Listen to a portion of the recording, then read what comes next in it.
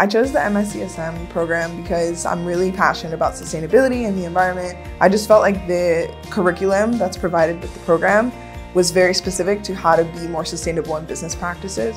Being here and in this program that is inherently has that business and STEM focus in this city, I think it's just a really well-rounded experience. There's so much to learn in this space, and all of us are learning together because it's a relatively new space.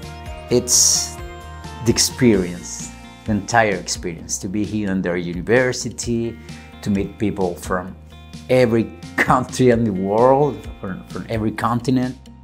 The most rewarding part of this program has been just learning about everything that sustainability can be applied to. Now I get to learn, so what can I actually do, and in what areas can I make an impact? I figured that I would have an opportunity to learn more about business, but also about science, and have more opportunities to learn about the intersection between the two.